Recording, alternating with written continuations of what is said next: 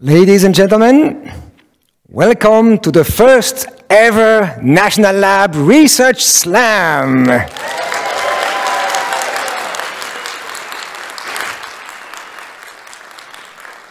All 17 national laboratories of the US Department of Energy have each sent one champion. An early career researcher who typically already won a local slam and is here today to share with you the highlights of his or her research in under 3 minutes.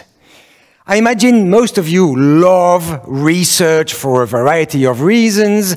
Myself, I find that research brings people together. It always has, and the United States in particular have always managed to attract bright young talent from all over the world. Out of 17 finalists, 8 are US citizens. The remaining 9 have a different nationality and a different native language. We have Espagnol, Français, Deutsch, Bangla, Hiligaynon, Hangugo, I'm going to say it correctly, Zhongwen, and the most difficult of them all, British English. Even your master of ceremonies tonight has got a supposedly charming but clearly non-native accent in English. I am Jean-Luc Dumont, and soon after my own PhD, I decided to devote my life to training researchers in giving presentations, writing papers, creating posters, and much more. It was my privilege to work with all 17 finalists on their 3-minute presentation for today, and now it is going to be my pleasure to introduce them to you. But first, before we do that, please join me in thanking both the House National Labs Caucus and the Senate National Lab Caucus for hosting us today.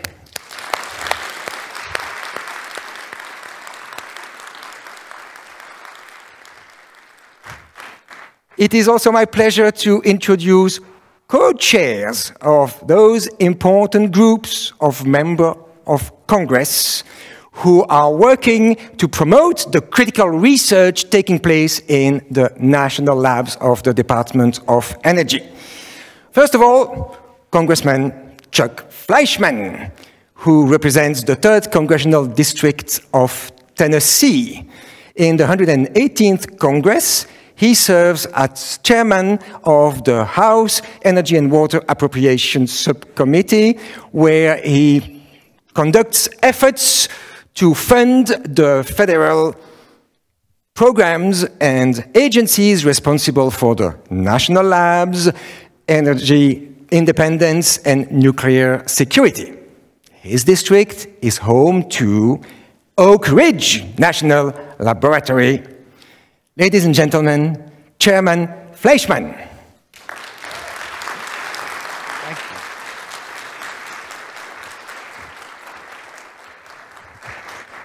Thank you very much for that kind introduction. I was waiting to hear those 2 very special words, Oak Ridge.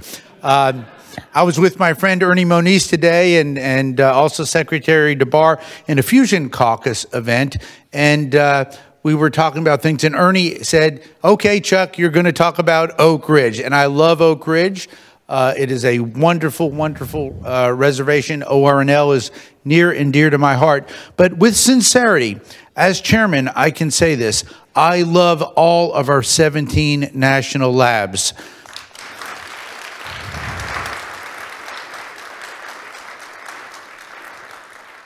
It has been a contentious week here. It has been a contentious set of weeks here, which culminate into contentious months and difficult times. But yesterday, I had a very special opportunity to meet with all of the contestants. And it was interesting. Here I was a Republican congressman from East Tennessee in a room with wonderful young minds from literally all the national labs. And we had a great conversation.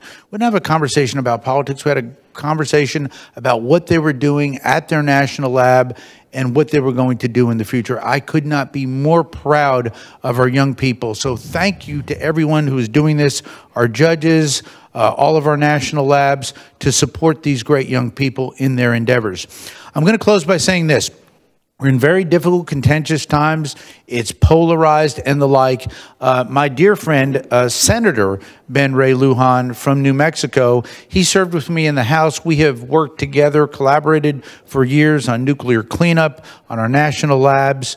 I could not be more pleased of the Department of Energy. I've worked with 3 administrations now. I see Director Ruby here. Thank you for the NNSA. Thank you for all you do. It's a big part of our work at our national labs and for our country. In closing, I want to say thank you. Let us honor these great participants. There's going to be winners and losers, but they are all great. Let's encourage them all, because tomorrow they're going to be doing great things into the future. So it's my privilege to fund that, but let's all stand behind them. Thanks to each and every one of you for what you do. And yes, if you're ever in Oak Ridge, give us a call. Thank you.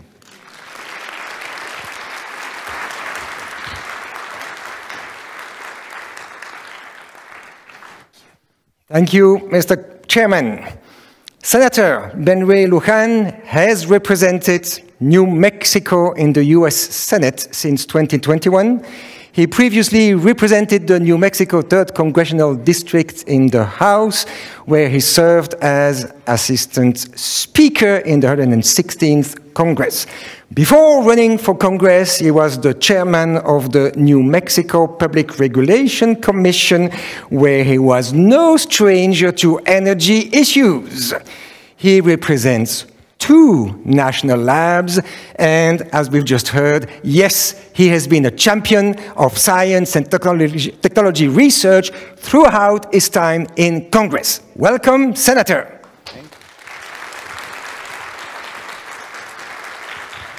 Well, good afternoon, everyone. It's great to see you all. To all the judges, my deepest gratitude for making yourselves available, for caring, for making a difference, no matter where life takes you, to be here today. I, like Chuck, had the honor of visiting with all of our contestants, our participants, yesterday, to learn about the incredible work that a few friends from New Mexico. I don't want to impress upon the judges about the work that Rebecca and Megan do. Jill, you know where I'm coming from. And Mr. Chairman, can we thank Chuck Fleischmann one more time, please? Because the work of Chairman Fleischmann has really been incredible in the space of advocacy for our national labs. Being instrumental in not just expanding the National Lab Caucus, but in being able to deliver legislative accomplishments, budget expansion, support. It's quite incredible. The only thing I will disagree with Chairman Fleischmann is Ernie Moniz's love of Los Alamos. And so we may have to have a conversation about that. But in the end, the work that is being done, the discovery, the innovation, the support, it's quite incredible that this is the first time that all of the national labs are getting together to be able to support such an initiative with the SLAM.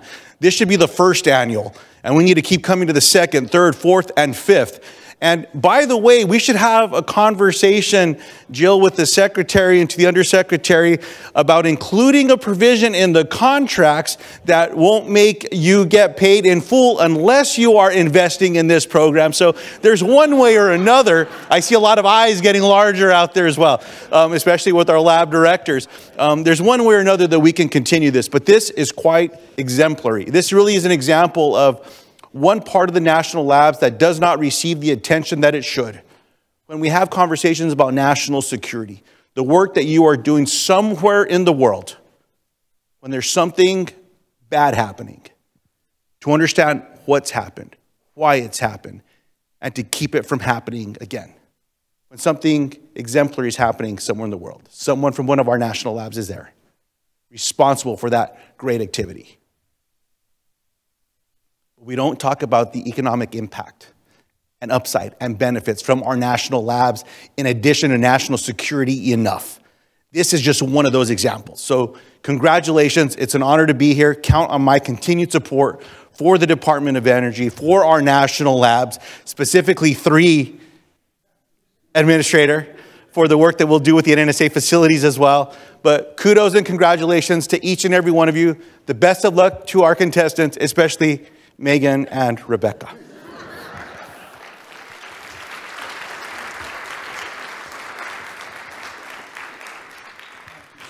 Thank you, Senator.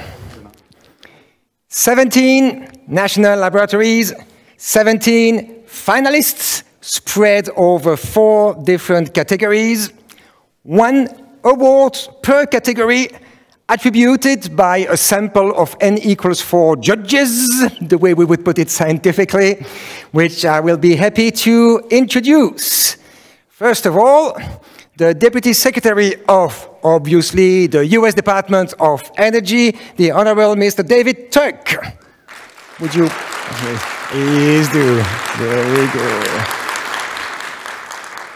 Next, the 14th President of the National Science Foundation, the Honorable Dr. Franz Cordova.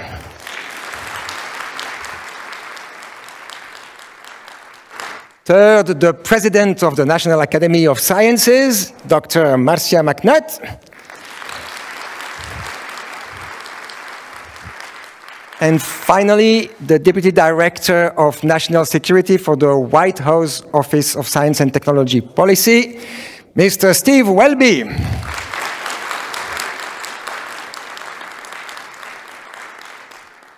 Any statistical mind in the audience will have figured out already that if you want to win an award today, it pays to be in national security because the odds of winning are significantly higher. But fear not, we also have a much more democratic award, one that will be selected by our audience. And that means you in the Congressional Auditorium right here, right now, but also our remote audience, yes, you will take a part in that. And for all 5 awards, the criteria are the same. Structure, slide, delivery. Structure first. Does the story make you care? Does it clarify the contribution of the researcher? Does it convey a message? Slide. Does it help clarify visually this message? Or does it, heaven forbid, distract from what the speaker is saying? And delivery. Do the words, the voice, and the body language contribute to engaging the audience? In a nutshell, did you get it?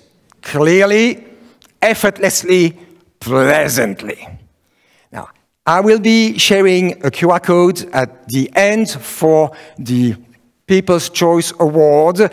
You can then scan it to access the ballot. But in the meantime, how about you use your smartphones to take pictures and to share them broadly on social media with the hashtags NLSlam, NL Research Slam, and National Lab Slam. Please memorize those 3 hashtags quickly, because this slide will self-destruct in 5 seconds. Just time for me to introduce the first category, which is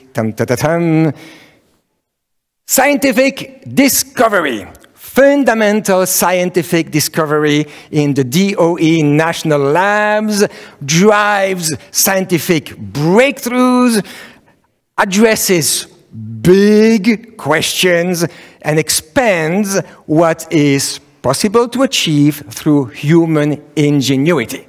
And that research, that scientific discovery is taking place, among others, at those gigantic crash test sites that are called National Accelerator Facilities, but also at Los Alamos National Lab and Brookhaven National Lab. Let's hear it for all 5 of those national labs through this video.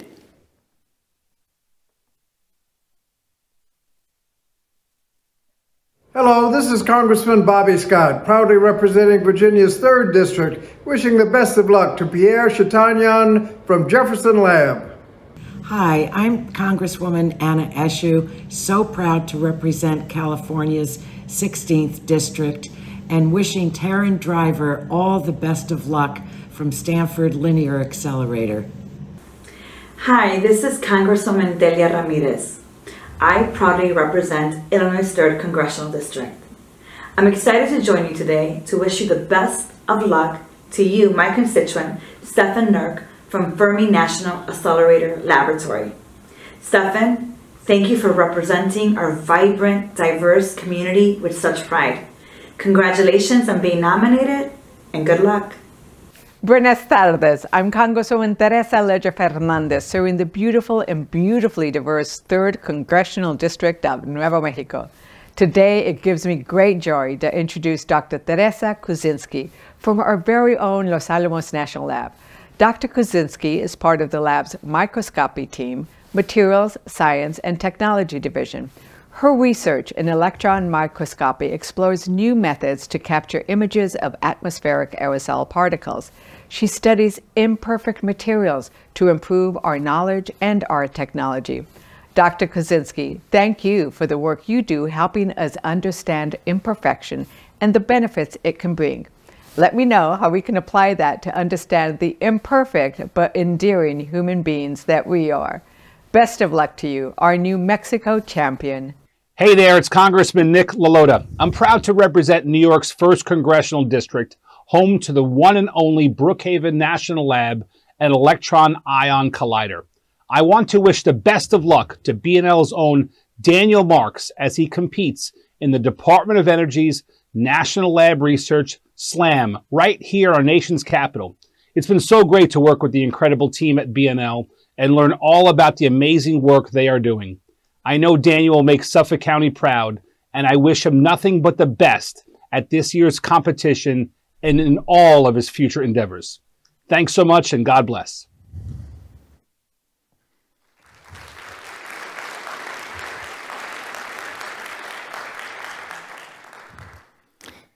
Our first speaker and I share a common native language, but not a common nationality.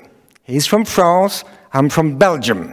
So I'm supposed to hate his guts.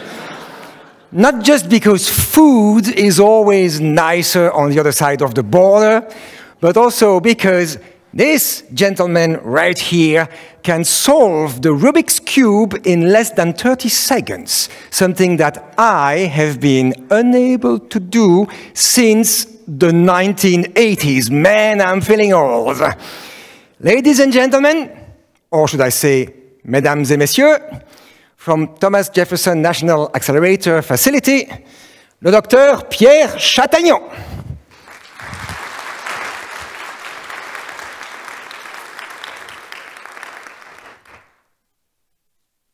You, me, the air we breathe, all of us, and actually everything around us is made of 3 building blocks: electrons, protons, and neutrons. The protons and neutrons are especially interesting because they are themselves made of very fundamental particles, which we call the quarks. What binds the quark together in a proton is the strong force, one of the 4 fundamental forces in the universe. And, as its name suggests, the strong force is strong. But how strong exactly? To get a feeling about it, let's take a very simple example, the pressure. The concept of pressure quantifies how much force is applied on a given area. For example, a diver, 10 meters below water, would experience a pressure that corresponds to roughly 30 pounds per every inch square.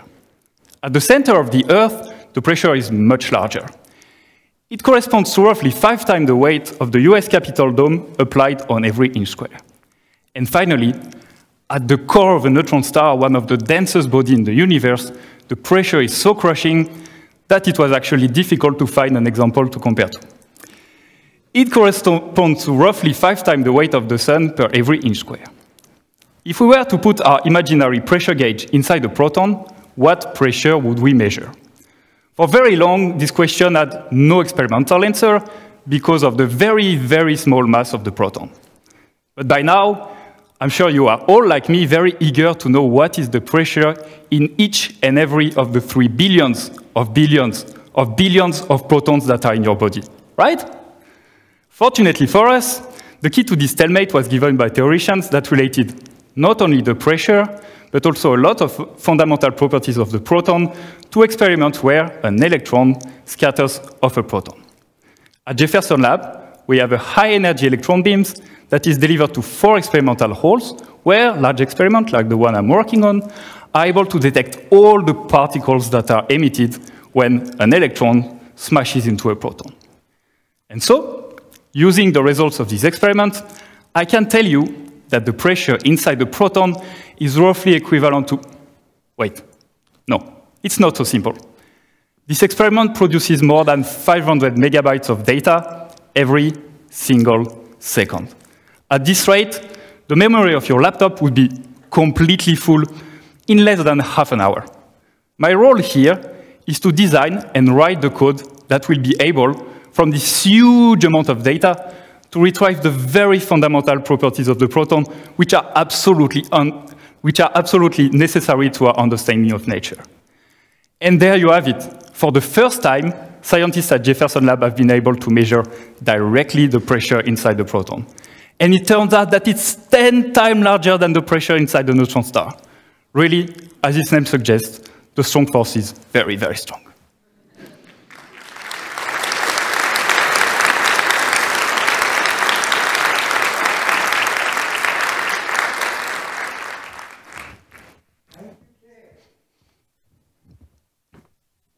And may the strong force be with you.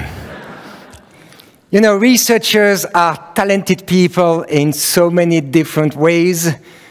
As a 9-year-old fan, our next speaker sent in a letter and was accepted to audition for the role of Harry Potter in the movie franchise. As you already know, he did not get the part. But give him an X-ray laser, and this muggle right here can do research that is indistinguishable from magic. From SLAC National Accelerator Facility, Dr. Taran Driver.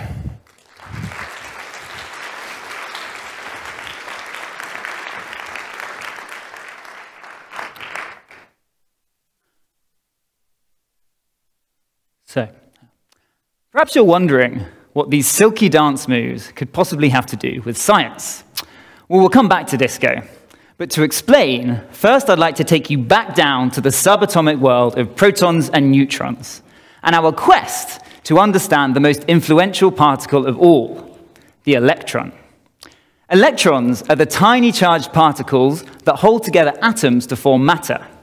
And the story of our biggest technical developments of the past 2 centuries is the story of how we began to make use of the electron's phenomenal power. When we learned to release the energy with which electrons bind together sticky fossil fuels, it drove the Industrial Revolution. And when we figured we could make them carry information, we built the information technology that permeates every aspect of our lives. And as we learn more about the electron, we've conceived of powerful new advances, such as next-generation catalysts and microchips. But there's still so much more we can do. The problem is, incredibly, we still don't understand how electrons move. This is because they move so fast that it's almost impossible to see what they're doing. For example, the time it takes an electron to cross a chemical bond is about 100 attoseconds. If I could take a step every 100 attoseconds, then in one blink of your eye, I could run to the sun and back about 3,000 times. And if the word attosecond sounds familiar, it might be because a few weeks ago, the Nobel Prize in Physics was awarded to the first scientist to generate attosecond pulses of light. And hopefully now you'll see why this was such a big deal. Because to take a picture of something moving quick, you'd like a fast shutter speed. But the fastest camera shutter is about 1 trillion times too slow to capture a moving electron. Attosecond pulses enable researchers like me to take pictures of moving electrons by instead keeping the shutter open all the time and, just like a strobe light at a disco, freeze electrons in motion by flashing them with ultra-short pulses. And I'm lucky, because the attosecond pulses I use are made at the X-ray laser at SLAC National Lab, and they're the brightest attosecond pulses in the world by a factor of about 1 million. And they've already enabled me to take the sharpest, brightest pictures of an electron boogieing across a small molecule. And my hope is that further experiments on new molecules will help power us into the future. Because from new clean energy technology to quantum computing, a key to understanding how to power us into the future will be an intricate knowledge of just how electrons dance.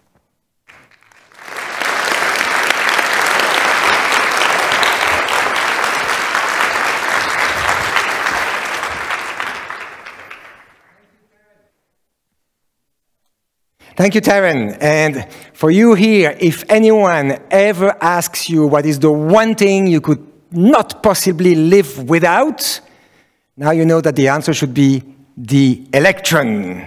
Right. Speaking of attracting international researchers, our next speaker is from Germany. His wife is from Japan. So their daughter, born in Europe, has got double nationality. That's when they thought, how can we top that? Well, by moving to the United States, of course. Their son, born in the US, has got triple nationality.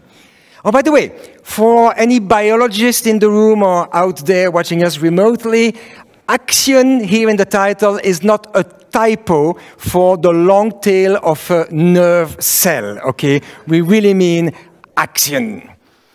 Meine Damen und Herren, from Fermi National Accelerator Facility, Herr Dr. Stefan Knirk.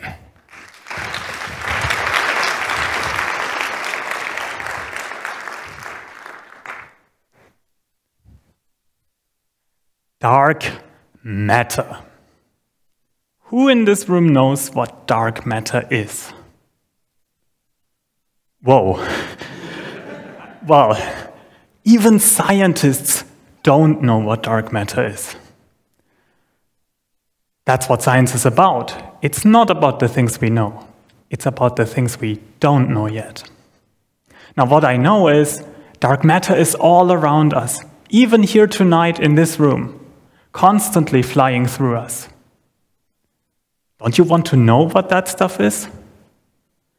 Well, it could be a new fundamental particle called the axion. And this is what it can do. If you give it a magnetic field, it can convert to particles of light. Now, I'm an experimentalist, so I dare you to join me in this experiment tonight. We have a magnet. The Earth has a magnetic field. And you all have very sensitive light detectors. Your own eyes. Of course, there's lots of background light around, so I want you to firmly shut your eyes and cover them with your hands. Can you all do this? Whoa, that's great. I see lots of dark matter detectors around. Now, look for a signal of light. Okay, you can open your eyes again. Did anyone see a signal of light? Do we have evidence for axion dark matter? No? Well, okay, maybe you think this was crazy, right? Of course I'm going to see nothing. Well, how many of you are actually absolutely sure they saw absolutely nothing? We did just this experiment, essentially this experiment, this summer in our lab with fantastic students. Of course, not with our eyes, but with cheap, off-the-shelf radio detectors. And this experiment was about 10,000 times more sensitive to a similar type of dark matter signal than what had ever been done before. Now just imagine what we will be doing when in the next step we combine this with really powerful magnets and sensors so sensitive they can see single quanta of light. Now if you vote for me tonight, you will be voting for what science is really about. It's about the things we don't know yet. but also the unconventional, crazy things we do every day at labs like Fermilab to find out.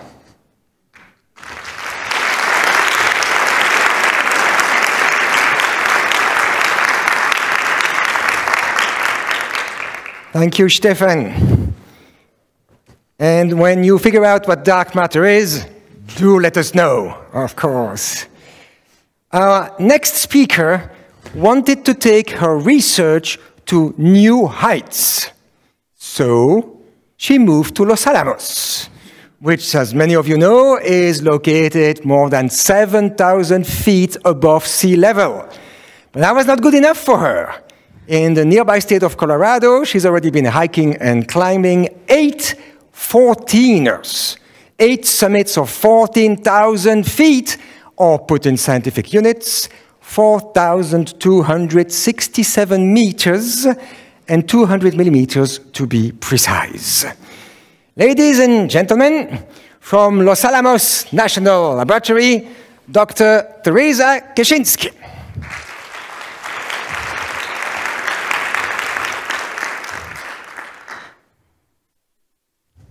I bet almost everyone here is like me. And we can all have those days where we feel the pressure to be perfect. It doesn't just stop with our own expectations. Sometimes scientists transfer this ideal to materials too. But do we really need perfect materials to get the job done right? Life is complicated. And embracing so-called imperfections can create a vibrant and unique world. So why wouldn't the same be true for our materials? In the past, we assumed that imperfections were like bugs that needed to be fixed. But when we take the time to understand and embrace imperfections, we can transform them from bugs into features. For example, purposefully creating imperfections in concrete can make it stronger by locking layers in place. Or in lithium-ion batteries, where imperfections in the form of missing atoms can enhance performance.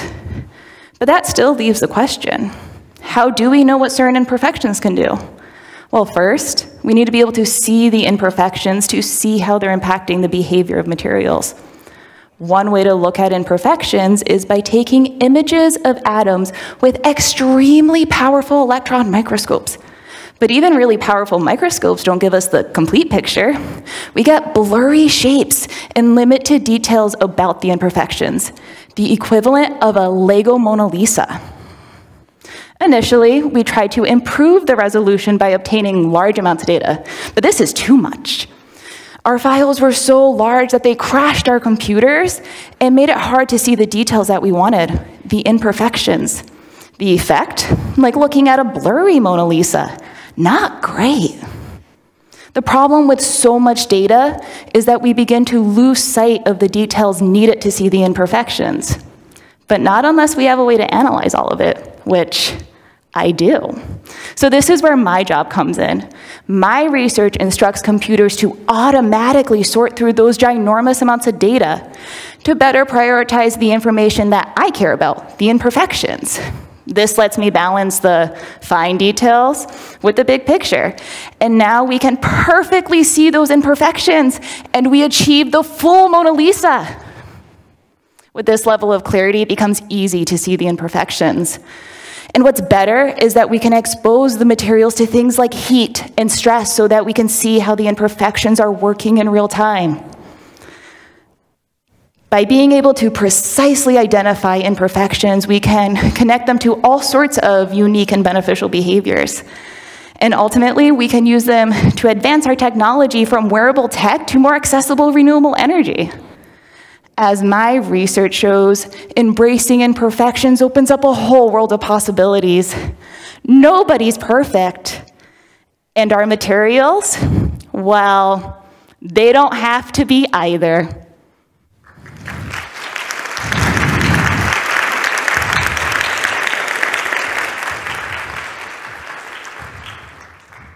Thank you, Teresa. This is to all the imperfectly perfect people in the audience today. Now, you probably know that many famous researchers were accomplished musicians. Albert Einstein was a violin player, Richard Feynman was a drummer, and our next speaker is an organ player.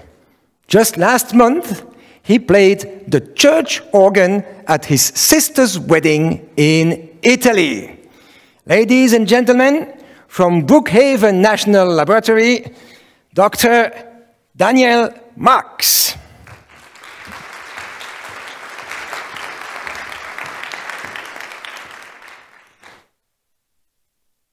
Have you ever stood on a scale and wondered where all those pounds came from? Virtually all the mass in our bodies and objects around us is due to the protons and neutrons that form an atom's nucleus. Inside these protons and neutrons are fundamental particles called quarks and gluons. But curiously, if you add up their masses, you only get about 1% of the total mass. The rest must somehow come from the interactions between them in the nucleus. But how exactly does this happen? This is just one of the mysteries of the atomic nucleus we still need to solve in order to truly understand these building blocks of matter. I'm part of the team designing a new machine to do just this, the Electron-Ion Collider, the EIC, which will be built in a 2.4-mile circular tunnel at Brookhaven National Lab. By colliding electrons with protons or ions, which are just charged atoms, we'll be able to scan the structure of the nucleus and produce 3D images of the dynamic soup of quarks and gluons inside. The EIC will be a highly complex and unique collider. For a start, electrons and ions have vastly different masses, and they need to be accelerated in separate beamlines. In fact, we've got to build 2 rings just for the electrons, a booster to accelerate them, and another ring for colliding them. Each ring will contain many hundreds of magnets. Some of them bend the beam around the ring, others focus it, and many more correct for errors and unwanted effects. My work involves arranging all these magnets around the ring and setting their strengths so that we can control the beam position and size to less than the width of a human hair. It's particularly challenging because the EIC will collide beams with a wide range of energies, and the design needs to be flexible enough to support this. And somehow we've got to do all this while squeezing 4 rings into a tunnel about the width of an airplane cabin. We've been working hard on this challenge for many years, and I'm excited that we now have a promising design that meets our requirements. In a decade from now, we'll be sitting in the control room, watching the first collisions. They will allow us to unlock the secrets of the atomic nucleus, so that one day, when we stand on a scale, we won't just blame the nucleus for the number we see, we'll actually understand it.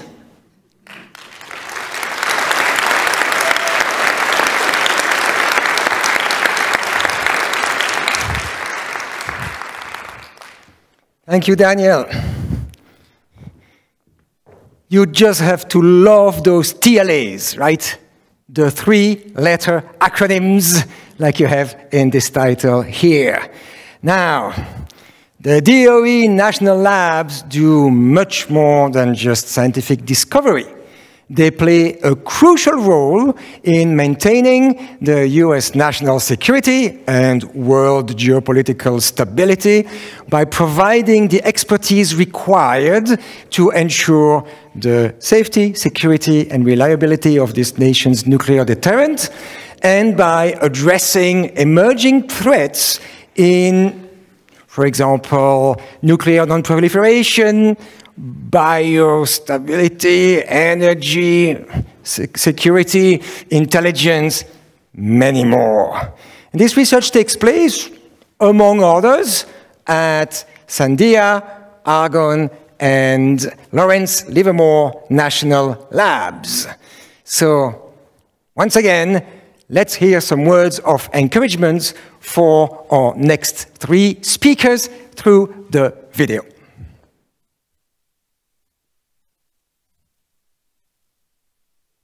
Hey everyone, this is Congresswoman Melanie Stansbury, and I want to wish the best of luck to Megan Dahlhauser of Sandia National Laboratories. Good luck!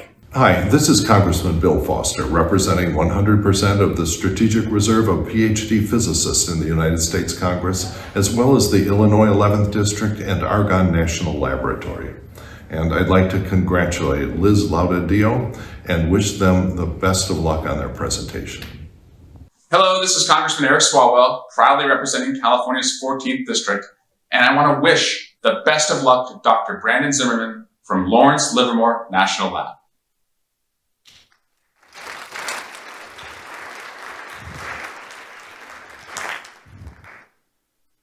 You know, I keep meeting people who believe that researchers are necessarily physically inept.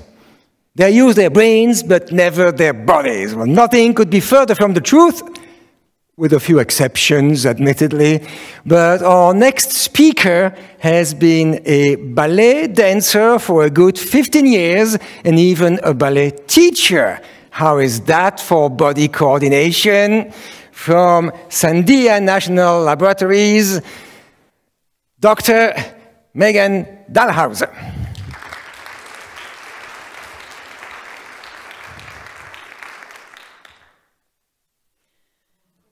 Have any of you experienced a computer failure before? If this screen elicited a visceral response, I'm so sorry. This is one kind of computer failure known as the dreaded blue screen of death. But computers can fail in other ways too. Today, our very best supercomputers fail to solve some really important problems. They fail to communicate securely. They fail to prevent certain kinds of attacks.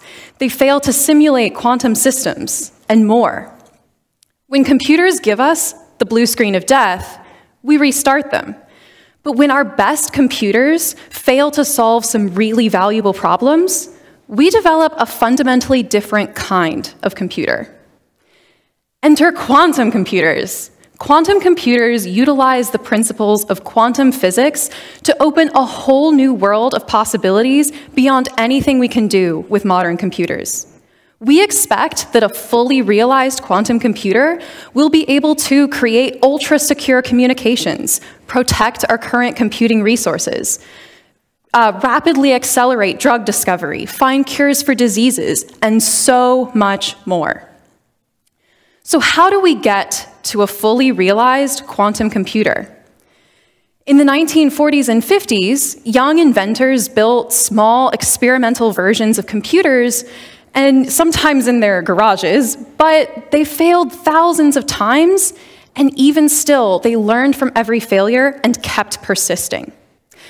At Sandia, we have a pretty fancy version of a garage, but we're at the same small-scale testing stage, which means that our quantum computers right now are experiencing a lot of failures. The real challenge is that when quantum computers fail, we can't just restart them. Because what I've learned in my work is that quantum computers fail in ways we don't understand yet. My team at Sandia are experts in testing quantum computer performance. We've developed tools that determine exactly how much we can trust our understanding of quantum failures. For instance, I can find the exact point in a quantum computer program where our expectations deviate from actual performance. With the tools we've developed, we can figure out which programs will work, which ones won't, and most importantly, why. It means that every time a quantum computer fails, we learn more about quantum computers and we learn more about fundamental quantum physics. When quantum computers fail, we are able to make that part of the solution.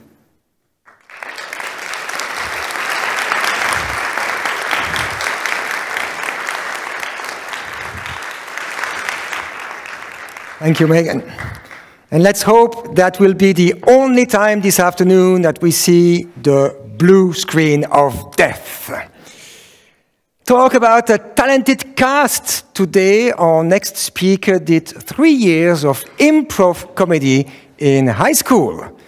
And even though the title of their talk sounds like the perfect improv topic, let me assure you, nothing today is improvised.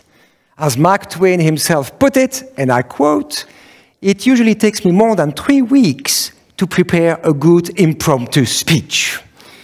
Ladies and gentlemen, from Argonne National Laboratory, Dr. Liz Laudadio.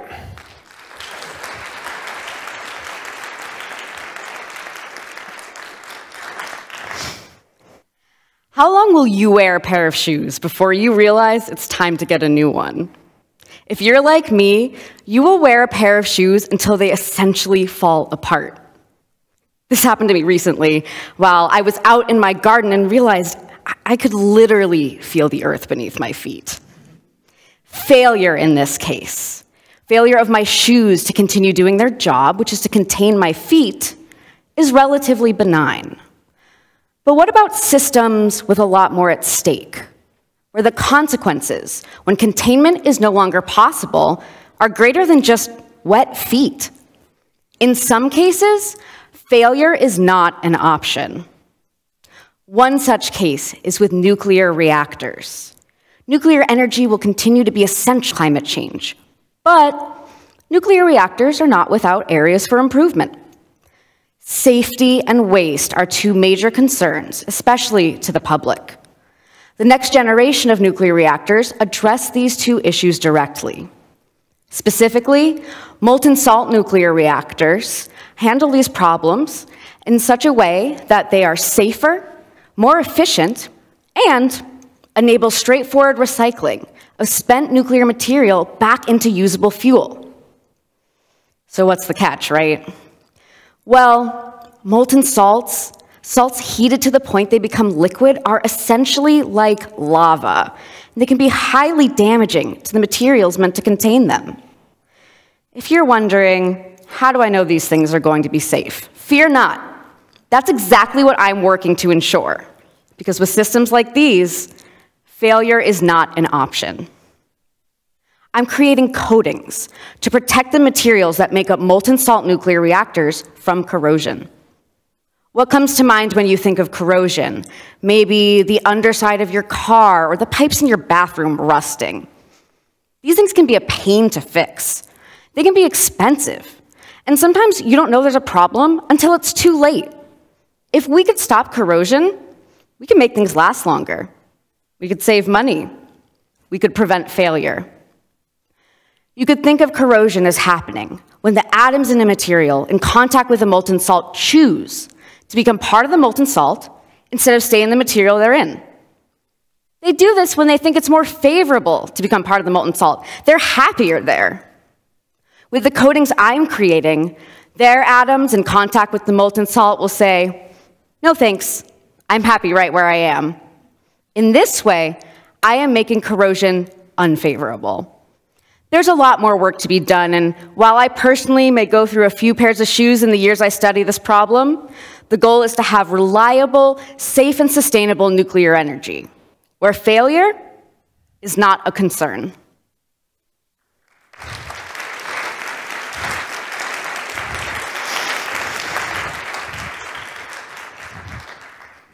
Thank you, Liz. And I can so totally relate to what they said about shoes. You know, researchers love to learn, by themselves if necessary. In grad school, when he noticed that there was no course being offered on the topic, our next speaker taught himself lockpicking. Not that he ever did anything illegal with it, he says, but I refuse to believe that it's a coincidence he's been recruited to work on national security. Ladies and gentlemen, from Lawrence Livermore National Lab, Dr. Brandon Zimmerman.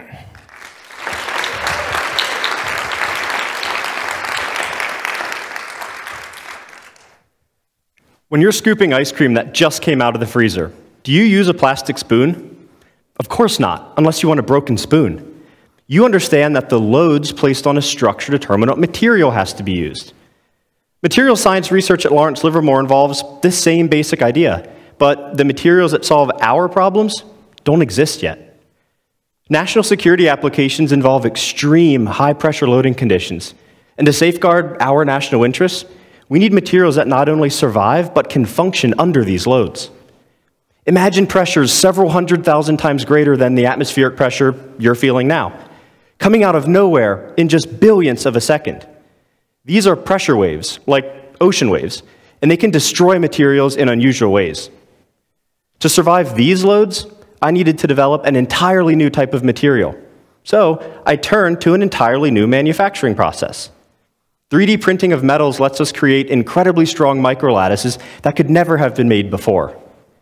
Because these materials are mostly empty space, they can be as strong as steel and as light as plastic. And that's not all. The holes in these lattices should interact with those pressure waves. Think of the spreading, interfering pattern of ripples when you throw a handful of gravel into a pond. These interactions could help dissipate the energy of those waves. So let's test this idea. Lawrence Livermore has an advanced manufacturing lab that can print these lattices, and our lasers at the National Ignition Facility, or NIF, can replicate these extreme pressure conditions. The problem is, this testing is wildly expensive, so I can't just play with the laser all day. But I can use my computer and our world-class codes to simulate this testing. I use computational optimization to explore different lattice designs. I discovered these materials can work if you add a thin skin of solid material on top of the lattice to shield it from the worst of the pressure wave. This is an incredibly useful finding because by tuning the thickness of this sheet, I now have a new design variable I can manipulate for different environments. Running all these simulations saved a lot of taxpayer money because now I only have to test my final designs. I had titanium microlattices printed on site, and then I used the lasers at NIF to hit them as hard as I could. And they worked! One of my lattice designs withstood a pressure over 100 times greater than you would experience at the bottom of the ocean's deepest trench. My research designed materials to operate under conditions that were previously impossible to survive. This drives home why fundamental research in material science matters, because our national security suffers if we don't have the materials to meet our nation's needs. I'm not working on ice cream scoops, but as Livermore scientists design the next generation of mission-critical machines for extreme environments, I've put a new material in their utensil drawer.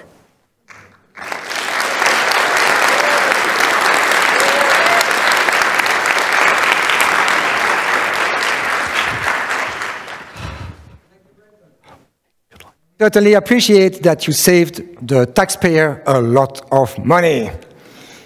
Now, beyond scientific discovery and national security, researchers at the DOE National Lab are also pursuing the technology to provide clean, abundant, cheap, and reliable sources of energy.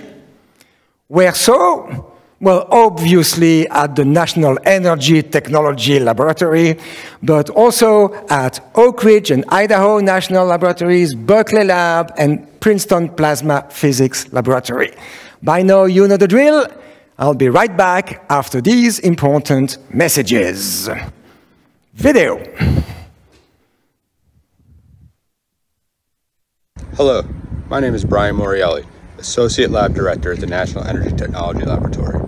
My colleagues and I would like to wish Ashraf the best of luck today at the SLAM competition. Good luck. Hello, this is Congressman Chuck Fleischmann, proudly representing Tennessee's 3rd Congressional District, wishing the best of luck to Dr. Janet Meyer from Oak Ridge National Laboratory.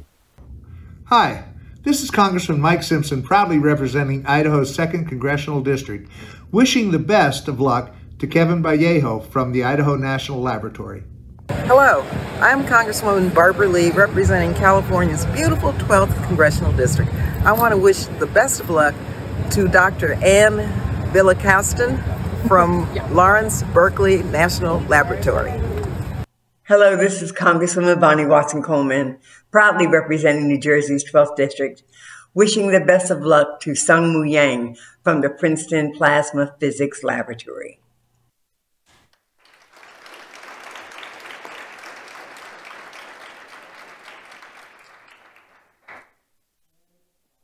speaker in this category is once again a foreign national, but one that knows the United States well. He has already been visiting 34 US states, which I bet is more than the average US citizen in this congressional auditorium today.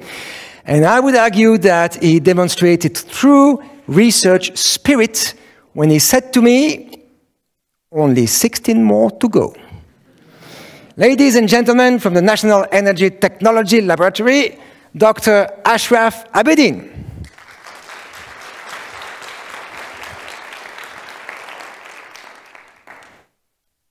As most of you already know, the #1 enemy for our environment is plastics. Unlike other wastes, plastics do not decompose, even in 500 years. And guess which country produces the most waste plastics in the world? The United States. An average American produces almost 300 pounds of plastic waste every year. That is a big number. Plastics are also responsible for greenhouse gas emissions, making it even worse for the environment. The concept of breaking down plastics and producing something as valuable as hydrogen fuel is really exciting because, one, we are getting rid of these waste plastics, and two, we are producing hydrogen, which is known as one of the cleanest energy sources. Burning hydrogen produces just water as the end product. But when we burn fossil fuels, we are releasing harmful greenhouse gases like CO and CO2. People tried so hard to convert waste plastics into hydrogen using conventional technology. But unfortunately, it's a very high amount of energy consumption, which is super expensive and not very energy efficient. This is where our team comes in place. My colleagues and I at NETL are using microwave technology to convert waste plastics to hydrogen. As you know, plastics alone cannot be heated in microwave. If you put your plastic Tupperware in a microwave oven, all it heats up is the food inside and barely the box itself. Same thing happens when we put plastics in a microwave. Something needs to be added to it to heat it up. So we came up with this zero-value agricultural waste that can be used to absorb the microwave energy. Microwave heats it up first, which eventually heats up the plastics around it. So we are actually going carbon negative by using such renewable energy resources to convert our waste plastics. When we compared our microwave runs with a conventional technology, we found out that microwave does not only get rid of all these waste plastics, but it is also producing 40 times more hydrogen while consuming 10 times less energy. Just imagine, by simply switching the microwave on, we are getting rid of these waste plastics and producing hydrogen in one of the most energy-efficient ways.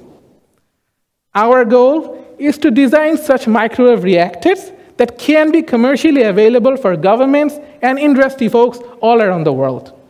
And if we can do that, our clean energy future is in safe hands.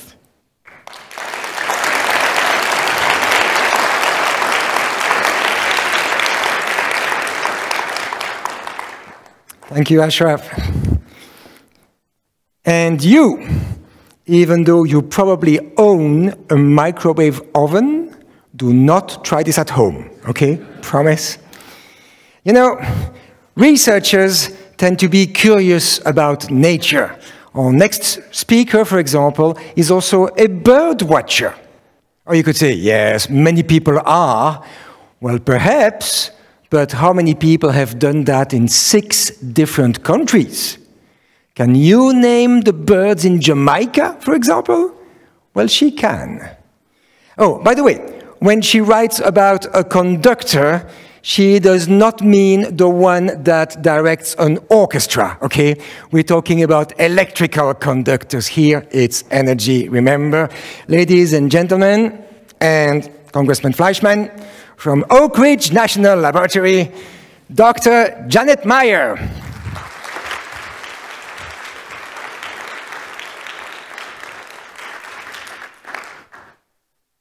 Recently, the White House announced the ambitious goal that by 2030, 50% of all new vehicles will be electric. This is a fantastic sustainability goal, but it faces some challenges. One of those challenges is the large amount of copper that's needed in the batteries, motors, and wiring of electric vehicles. In comparison to a conventional gas car, a battery electric car has 10 times more copper. You might be thinking, what's wrong with copper? Well, copper is expensive, scarce, and heavy. Luckily, there's an alternative. Aluminum. Pure aluminum has a conductivity that is close to copper and is more widely abundant. It's also 1/3 the weight and 1/3 the price. But there is still a critical challenge. To replace copper, we need to match the strength and electrical conductivity requirements of the existing applications. To do this, we need to strengthen pure aluminum. The problem is, all the ways we strengthen metals tends to reduce their electrical conductivity. Solving this problem brings together my lab's strengths and using advanced microscopy and computational modeling for alloy design. We are currently working on an aluminum zirconium tin alloy that is really promising. It is known adding a small amount of copper to aluminum to form an alloy and holding it at high temperatures results in the formation of zirconium nanoparticles. These zirconium particles provide strengthening without reducing the electrical conductivity, but they take a really long time to form. When we add a tiny amount of tin, the strength gets even better 10 times faster. So why does this happen, and how can we use it? To answer this question, my team uses powerful electron microscopes to look at the nanometer scale. There, we are able to see columns of atoms, which gives us an understanding of how tin modifies the zirconium particles. We can even see where individual atoms are located using a special ion microscope. And for all the things we can't directly observe, we use computational models on our supercomputers to predict the atomic interactions between zirconium and tin. We have discovered that zirconium and tin atoms love to be near each other, and this results in the formation of more zirconium particles, which increases the strength faster. My role as a physical metallurgist is to connect what is happening on the nanometer scale to a scale 1 billion times larger in our electric vehicle. At this point, we have an alloy that is stronger than pure aluminum while maintaining its high electrical conductivity. We aren't quite at our strength target yet, but we now have a new tool to reach our goal. My research will help make electric vehicles more affordable, efficient, and lighter. So stay tuned to see where our work is going.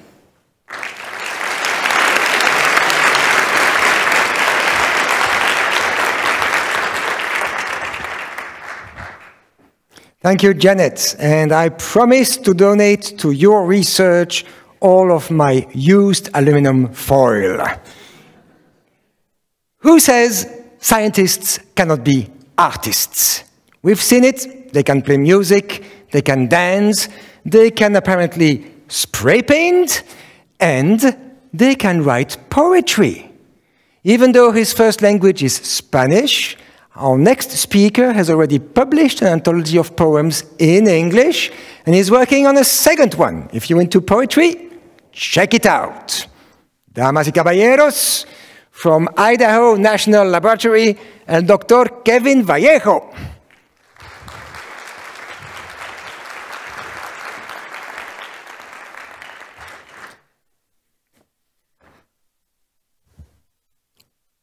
These air conditioning units worked a lot harder this year, didn't they? The Antarctic Sea ice extent, it's on a record low. And there are cities in Arizona that don't go below 90 degrees even at night for months at a time. It is clear our planet is facing a climate crisis due to our ever-increasing energy consumption. Preventing this crisis from becoming even worse requires us to get our energy from low or maybe even zero carbon-emitting sources. Luckily, nuclear energy has emerged as a front-runner solution to address this issue. To get this type of energy, we need efficient fuel sources. How would we go about making sure our country has a safe, reliable source of high-quality nuclear fuel? There is amazing research happening out there right now. It uses industrial techniques to fabricate nuclear fuel in the form of pellets and tiny marbles that will power the nuclear reactors of the future. These nuclear reactors require a lot of things that we need to understand. Some of them are how the fuel will behave when in the presence of pressure, temperature, and water corrosion. To understand this, we need very complex mathematical models that, in addition to that, need to account for impurity atoms and defects and impurities in just so many things. Wouldn't it be great to just grab the uranium atoms, put them in the right place with friendly neighbors, and figure out how they want to behave? Wouldn't you feel more comfortable telling me your secrets if you were in your own home with the right people, instead of being forced to be in a crowded room with people you don't like? This is where the Idaho National Laboratory research comes in.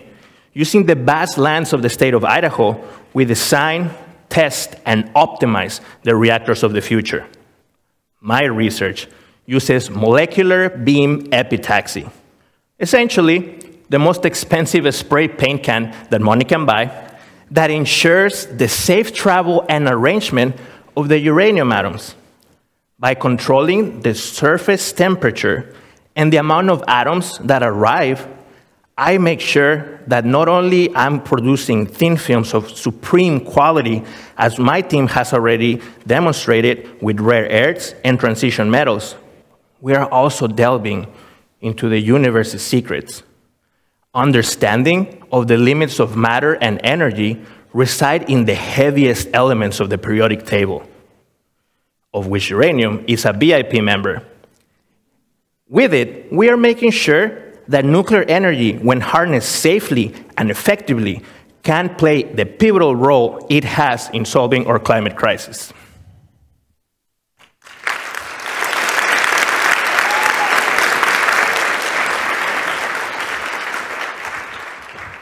Thank you, Kevin. Even the title of the 3-minute talk here has got a bit of a poetic vibe to it, wouldn't you say? Another speaker, another dancer. This one performed in hotels on the Strip in Las Vegas. Not ballet, not burlesque either. No, Filipino folk dance. And to reveal the depth of my ignorance, I must confess that when I saw the title of a presentation for the first time, I actually believed that sorghum was the name of her husband. My bad, it's a cereal. Ladies and gentlemen, from Lawrence Livermore National Laboratory, Dr. Anne Villacastin.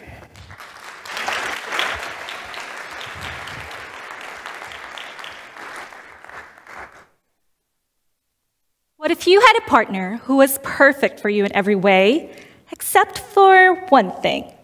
They're too stubborn to accept any attempts to change for the better. Would you give up on them or try to make it work? That's my dilemma with sorghum. Sorghum, or the king of millet, is the 5th most important cereal crop in the world. It's grown in over 30 countries and feeds 500 million people. But it's not just a food crop. It's also a powerhouse of bioenergy that can be grown in harsh conditions and produce more biomass than any other crop. Tapping into this abundant biomass and converting that into renewable biofuels, sorghum could be the green crop of the future. That solves our energy crisis. The catch, it's not easy to convert sorghum biomass into biofuels. Our solution? Genetic transformation, a process where we introduce new genes into the plant to improve its traits. For example, we can introduce genes that would increase the digestibility of sorghum biomass. Genetically modified sorghum. Sounds easy, right? Nothing is ever easy. You see, sorghum is notorious for being one of the most difficult crops to genetically transform. Growing sorghum in culture plates, in the laboratory is immensely labor-intensive and requires the perfect combination of ideal plant tissue, light, nutrient, hormone. Oh, I could go on, but basically what I am saying is that sorghum is the bad boy of crop genetic transformation. It's hard to tame, unpredictable, and always a challenge. My goal is to improve sorghum transformation so we can maximize its potential as a bioenergy crop. To do this, I decided to borrow some wisdom from its more successful relative, wheat. Wheat has genes that make it easier to regenerate in the laboratory, so I thought maybe they could finally tame this bad boy. I introduced these genes using a soil bacterium through a natural infection process, and sorghum must be really liking these genes because I have seen an increase in the transformation efficiency of the crop. This new method opens possibilities for sorghum improvement. Imagine a genetically modified super sorghum, so efficient at providing us biofuels, it reduces our dependence on fossil fuels and mitigates climate change. I see sorghum as the bioenergy crop that could save our overheating planet. But with the challenges I face with genetic transformation, I could also see how this crop is so easy to love and just as easy to hate. So if you ask me about my current relationship with sorghum, yes, it's complicated, but don't worry, we are making it work.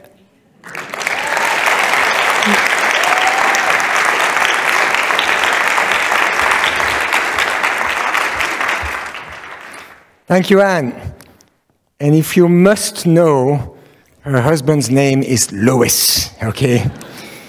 Now, as the Romans put it, mens sana in corpore sano, a healthy mind in a healthy body. If our next speaker is working on plasma physics, he must have a healthy mind. And if his friends are nicknaming him the Korean Beast, it's because of his gym body. He can lift 250 pounds. Now, don't get your hopes up. He will be wearing a business suit just like the rest of us, okay? Oh, and if you're not in the field, a tokamak is not a Native American weapon, okay? It's a type of plasma reactor, fusion reactor. It's a magnetic confinement system for the plasma. From Princeton Plasma Physics Laboratory, Dr. Yang Sung-moo.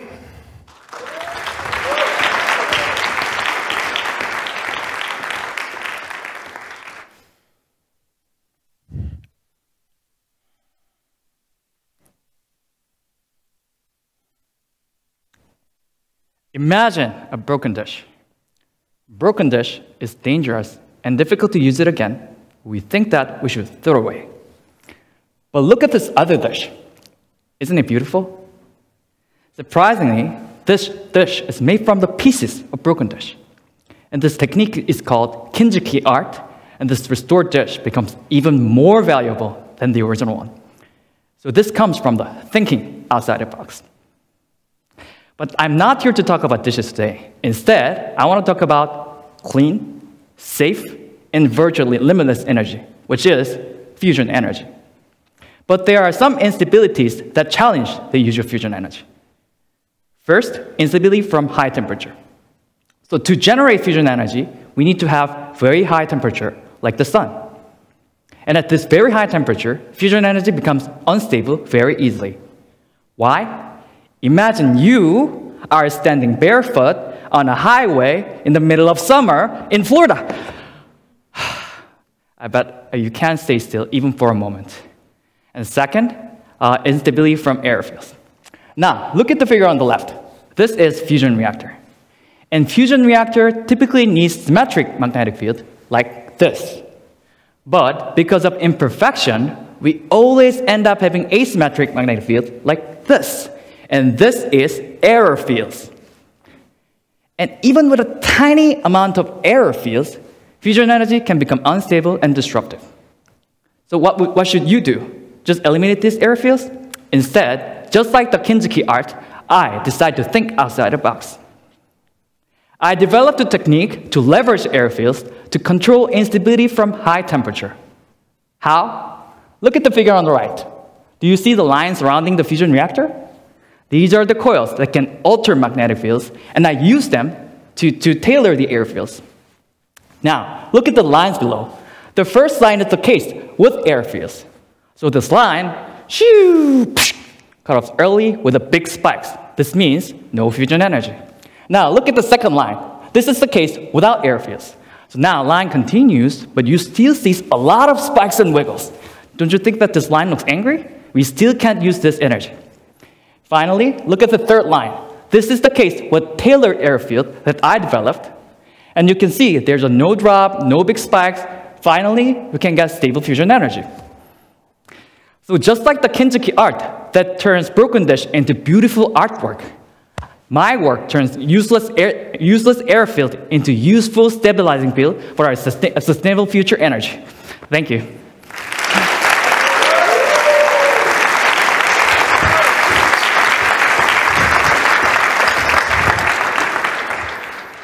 Thank you, Sungmu. I don't know about you, but I will certainly feel a lot better the next time that I break a dish. At this point, I hope you are duly impressed with all that the national labs can do, but there is more. DOE researchers are also working on the technologies to tackle carbon emission and climate change, and they are addressing the difficult challenges of restoring Cold War legacy waste sites. Once again, how about a few words of encouragement from their sponsors?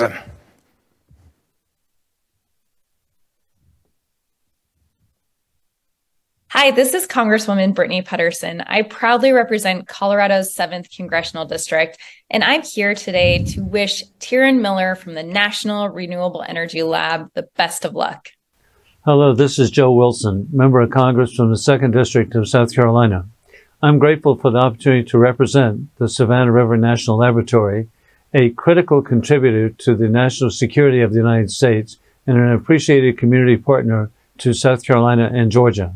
Today, I am especially grateful to recognize Sean Noble. As a career researcher with the Savannah River National Laboratory, Sean was selected as the winner of the competition to represent the lab in the Best Speaker Award, contending against other national lab nominees from around the country. As the only member of Congress to have ever served at the Savannah River site myself, I know of its dedicated personnel. Congratulations, Sean. We wish you the best. I am proud today to recognize Mickey Rogers as this year's Pacific Northwest National Laboratories SLAM participant. Mickey is a Linus Pauling Distinguished Postdoctoral Research Fellow at PNNL in the Environmental Molecular Sciences Laboratory. I'm wishing her the best of luck today representing the lab, which is the crown jewel of the Tri-Cities and the whole state of Washington. We're all rooting for you, Mickey. Hello, this is Adam Schwartz, Director of Ames National Laboratory, wishing the best of luck to young Pooh Zhao from Ames National Lab. Good luck!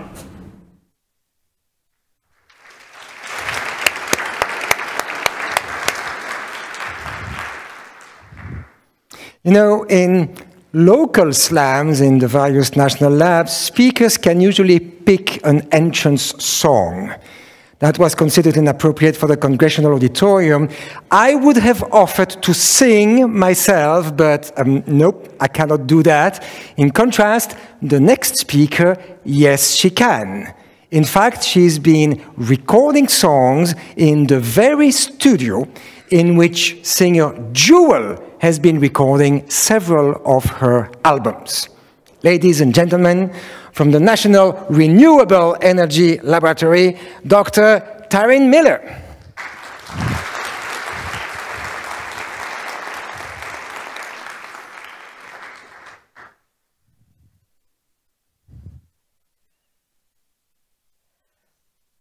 Do you guys know those people or have those friends that can literally turn what you'd throw away into something incredible? They work magic, literally turning trash into treasure. They're not just crafting, they're recycling. In order to meet our environmental and energy goals, we need to rethink what we consider as waste, and we need innovative solutions to utilize it. At NREL, crafty people are constantly looking for new ways to recycle underutilized waste streams. Fortunately, nature's full of crafty organisms to get inspiration from, like the bacteria all around us, who have innovative solutions to use those hidden treasures, like landfilled plastic or lignin, a byproduct from plants, as food. In my group at NREL, we harness these bacteria to convert underutilized waste streams into renewable materials like bio-based plastics. There's a problem, though. Some of the intermediate steps can be toxic for the cell, and this limits the bioconversion. So how do we fix this? Well, again, nature offers us a solution. Some bacteria can do it outside of the cell. They secrete these tiny vesicles called outer membrane vesicles, which are loaded with all sorts of macromolecules, like enzymes. They serve as these little microreactors that can do all sorts of diverse functions. Importantly, they enable the cell to process waste outside of the cell. Taking advantage of this property, I want to use these little bubbles to solve big problems. I aim to repurpose these vesicles so that they can perform the toxic steps and increase the bioconversion of these wastes. Specifically, I want to redesign these vesicles so that they can aid in the processing of lignin, to turn it into flavors, fuels, or plastic. Basically, turning lignin into Legos. I'm currently testing genetic tools that will allow me to control their composition and creation. By targeting specific enzymes to these vesicles, I can alter their function and metabolism to aid in the processing of lignin. The biotechnological use of these vesicles to convert waste into value-added products allows me to play a part in helping NREL and the DOE achieve our nation's energy and environmental goals. If successful, this knowledge could be applied to reprogram these microfactories for all sorts of applications, from drug delivery and human health to environmental remediation and waste recycling. The best knowledge is often derived from simply understanding how a process works. If this process successfully aids bacteria, why can't we use it to achieve our goals? So, let's use nature's strategies to improve waste recycling, achieve a circular bioeconomy, and create a more sustainable future. Let's get crafty and turn trash into treasure.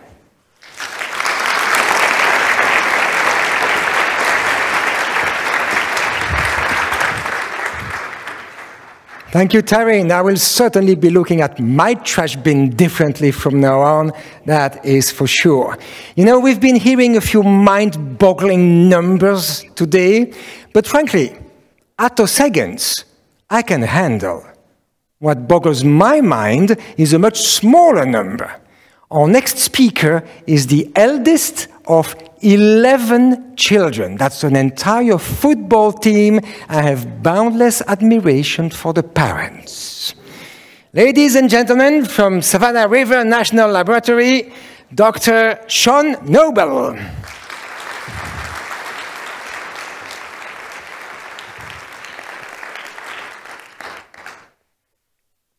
By a show of hands, who likes smoothies? Yeah, me too. I love a good strawberry mango smoothie. It's so good. My problem with smoothies, though, is that they're difficult to make. You add too much ice in it, it doesn't mix right, or you add too much liquid in it, it just turns out to be a cold juice. And then when you try to pour the smoothie out of the blender, it just kind of plops out and gets everywhere. It's difficult. The liquid waste at the Savannah River site, it's a lot like a smoothie. It's a thick slurry. Okay, it's a bit more dangerous than a smoothie because it's radioactive liquid waste. So let's call it a danger smoothie. There are 35 million gallons of liquid waste stored at the Savannah River site in massive underground tanks. This waste is primarily a byproduct of the processing of nuclear materials for the national defense, dating back as far as World War II in the 1950s. The goal of the Savannah River site is to remediate this liquid waste to reduce the environmental impacts that it poses. While in a liquid form, this waste poses the threat of leaching into the environment and causing harm. So there is a need to change the waste from a liquid into a solid to make it much more stable to be stored long term. This is done through a process called vitrification, wherein the waste is transformed from a liquid into a glass and poured into canisters and stored underground. However, during this process, there arise many problems with the mixing and the transportation of this liquid waste that there's no quick or cost-effective method to address. But my research using advanced computer modeling is able to address these problems in a way that's cost-effective and quick. This is because the simulations can be done by a small team and their computers over the course of weeks or even days, depending on the complexity of the simulations. For example, there is a tank at the Savannah River site used to mix liquid waste with silica, a glass-forming particle, in the preparation for the vitrification of that waste to turn it into glass. During the mixing, one of the mixing blades fell off, and the quality of 7 canisters of glass was in question.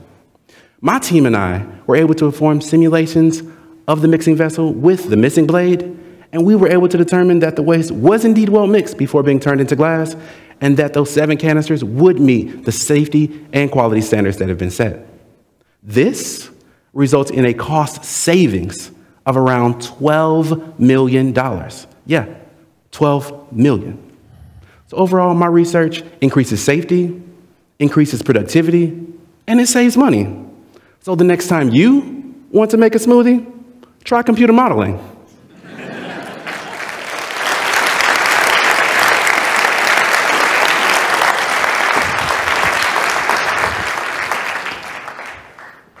Thank you, Sean. Well, that talk made me hungry.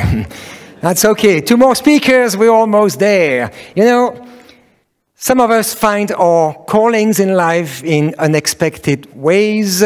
Our next speaker is not from the Pacific Northwest. She grew up in Ohio. That's far away from the oceans, but that's close enough to Lake Erie. And that's where she saw algae for the first time, and that ignited her current passion. Ladies and gentlemen from Pacific Northwest National Laboratory, Dr. Mickey Rogers.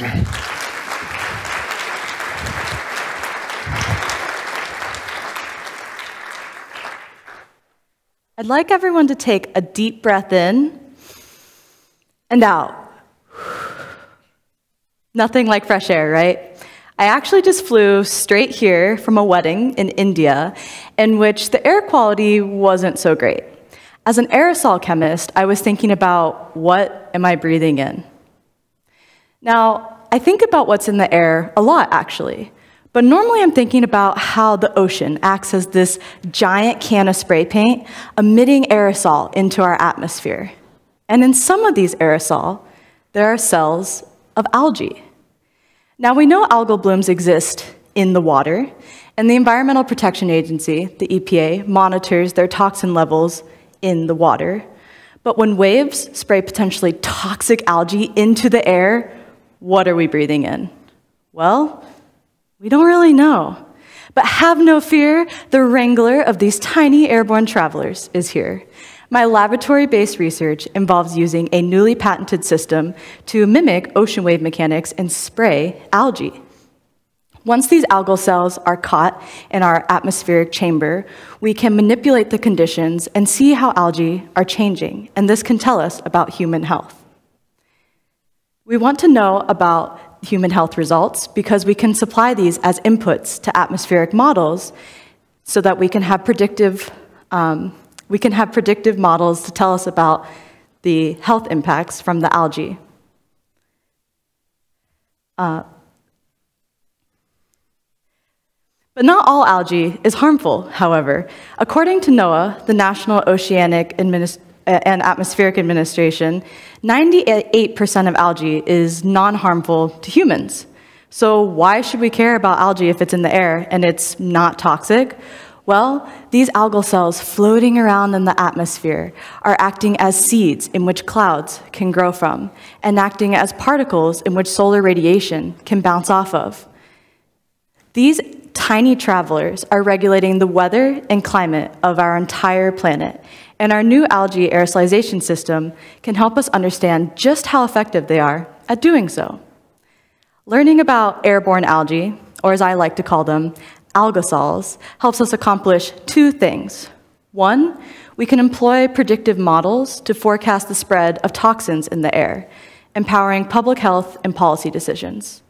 Two, we can develop strategies to mitigate climate change and observe airborne algae's enhancement of these essential but natural climate processes. The more we learn about airborne algae, the urgency to monitor these tiny travelers becomes more clear with every breath that we take.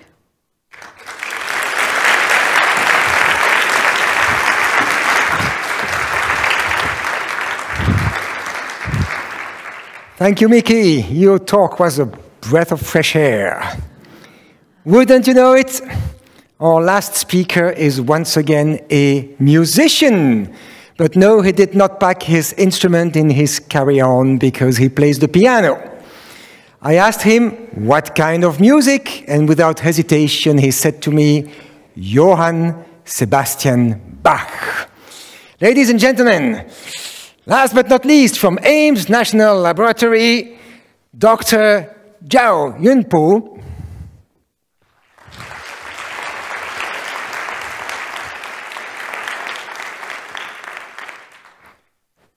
When paper straw dissolves and ruins the taste of your drink, have you ever missing the old times when we can still use plastic straws? If your answer is yes, I'm sure you're not alone here. But have you also ever wondered why are we still transitioning from the plastic straws to paper straws? Well, it is because we choose to limit the consumption of single-use plastics to combat the plastic waste crisis and save our planet. What a noble goal. But is this the best way to do it? What if we have a smarter way to handle single-use plastics? Imagine if we have a catalyst that can facilitate the chemical reactions to effectively break down everyday plastic waste, such as water bottles, plastic straws, or shopping bags, and convert them into high-value functional materials, such as waxes, lubricants, or jet fuels. It can not only solve the plastic waste crisis, but also create new economic opportunity. So now, scientists at Ames National Lab are collaborating with other national labs and universities to bring this vision into reality. In the past, the challenge of achieving this is that we don't have a proper catalyst. The traditional catalyst produces a mixture of random chemicals, which is unsuitable for practical use. So to tackle this problem, our research team took inspiration from biology and designed a new catalyst with a unique core shell structure that can mimic the enzyme's mechanism to effectively and precisely break down everyday plastics. Thanks to the porous silica shell that can localize the polymer around the catalyst, our catalyst can now achieve a higher conversion, but at the same time, generate more unified products compared to the conventional catalyst. This is amazing progress. But to be honest, we still don't know everything about this catalyst, especially the reaction mechanism that contributes to such amazing activity. And this is the exact question that my research is trying to answer. I use magnetic resonance to probe the atomic scale interactions between the polymer and the catalyst. By analyzing the reactions using catalysts with different parameters, I can further review the correlation between the structure and the surface interactions. With these insights, our team can further optimize the structure and the composition of the catalyst to achieve a higher conversion with lower energy input, and more importantly, to tune the chemical properties of the products for different applications. As of today, we have successfully demonstrated the feasibility of transforming this technology from lab trial to larger scale applications. We are creating a cleaner future where the single-use plastics will no longer be an environmental burden. So hopefully, one day in the near future, we can proudly bring plastic straws back into our lives.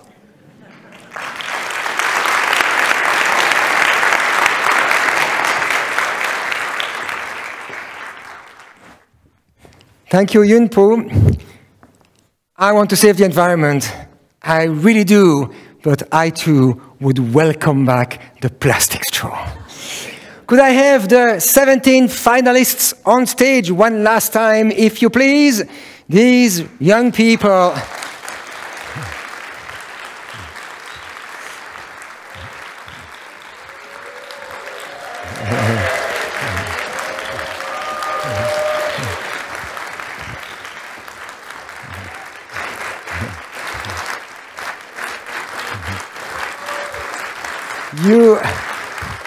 you have no idea how many versions of their stories and slides they went through, how many rehearsals, but especially they had the guts to expose themselves to the judgment of such a critical audiences as yourselves. They deserve a big applause again.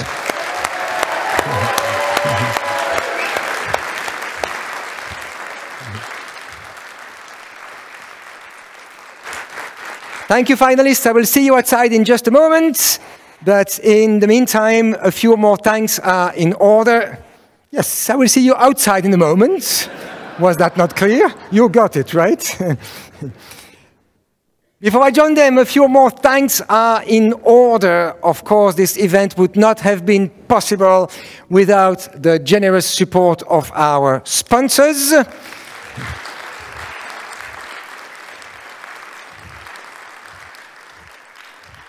And without the countless hours of work from so many staff members at all 17 national labs.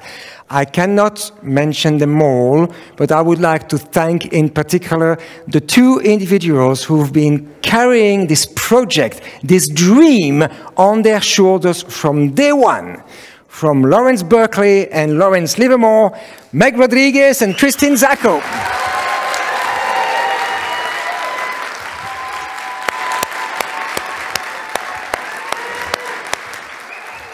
Oh. Come on, Meg Rodriguez, Christine Zacco.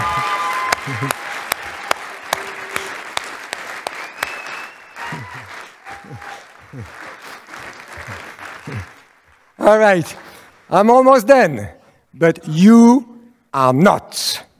Audience members near and far, please vote now for the People's Choice Award by either scanning this QR code or going to this short URL there on the left. You've got 10 minutes to do so. And after that, for those of you who are in person today in Washington, and only after you have voted, I will invite you to join me in the atrium for the reception, and after a little while, obviously, to announce the winners. For our remote attendees, the winners will be posted on the website of this event and on X @Energy. Thank you so much for joining us today in Washington, D.C. for the first ever National Slam. I will see you outside.